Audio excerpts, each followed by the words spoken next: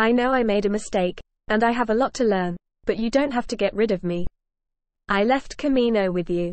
This is where I want to be. Omega. To Hunter deciding to visit an old ally, the group headed for Saleucami. The marauder landed a short distance away from Lorquain's farm and the Bad Batch began to walk towards their homestead. When Omega walked out into the sun, she was in awe, having never experienced any environment besides the perpetual overcast of Camino. She was fascinated with her new surroundings, scooping some up dirt, which she had never seen before, in her hand and laughing. As the group marched on, Omega continued to marvel at her surroundings, observing plants and butterflies. When they reached the homestead, Hunter introduced Omega to Cut Lorquain, a clone who had deserted during the war, his wife Sue, and his adopted children Shaya and Jack, who took her outside to play while the others talked inside.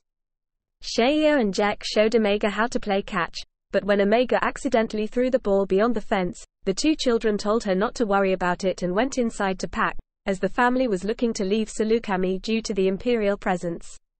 However, Omega decided to retrieve the ball anyway, at which point she drew the attention of the predatory Nexa. Hunter and Sue came out to rescue her, chasing off the creature. When Hunter began to berate her for being irresponsible, Cut stepped in.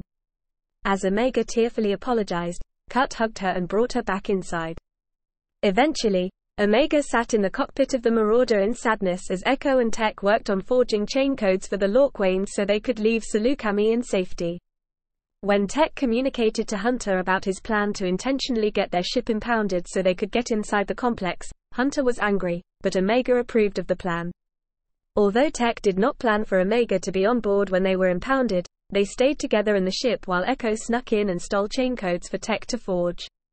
When clone forces amassed near the ship, preventing Echo or Tech from passing the codes to Hunter, Wrecker, and the family, who had entered the spaceport and planned to pick them up before boarding the last shuttle, Omega grabbed the codes and snuck out herself to deliver them, succeeding in bringing them to the group. However, when Omega noted that Tech had made an extra one, Hunter pulled her aside and told her that she would be going along with the family, as they could give her a life that he and his squad could not.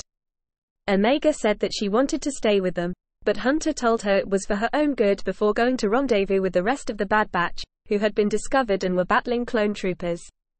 In sorrow, Omega went along through the gate with Cut and his family, but eventually decided to disobey Hunter and return to the ship.